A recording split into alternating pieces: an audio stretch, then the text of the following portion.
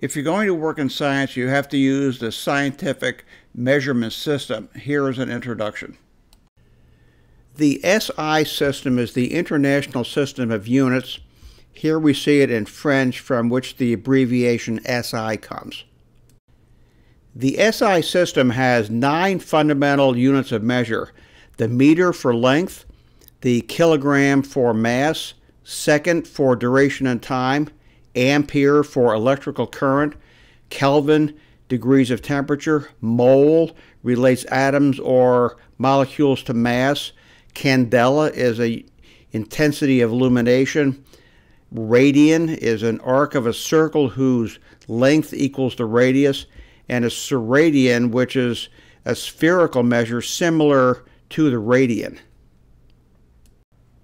In this video, there are 5 of these that we won't need: the ampere, Kelvin, mole, candela, and seradian, which leaves us with only meter, kilogram, second, and radian.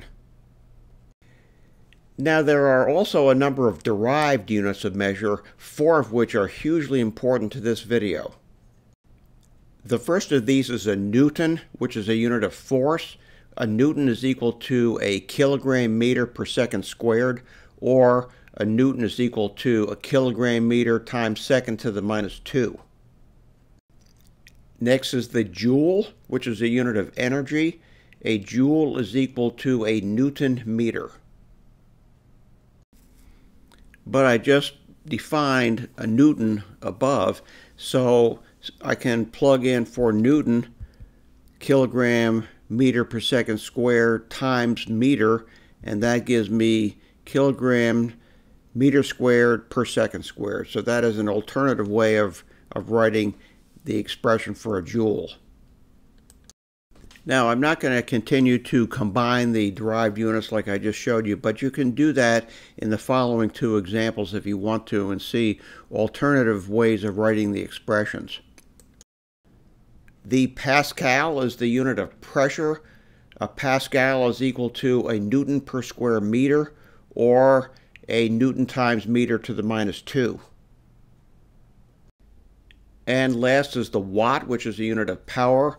A watt is equal to a joule per second, or joule times second to the minus 1. Note that N, J, P, and W are all in capitals. There is a bewildering number of terms which are used to describe things like distance, velocity, force, energy, pressure, power, time, torque, volume, and mass. We're going to go through this list and eliminate most of these, and then slot the ones that remain under the correct column. So that long list of terms is whittled down to a much smaller number. Just one added comment: mile and miles per hour are not SI units, but they are so familiar that I will use them occasionally. All the other units are either SI units or are derived directly from them.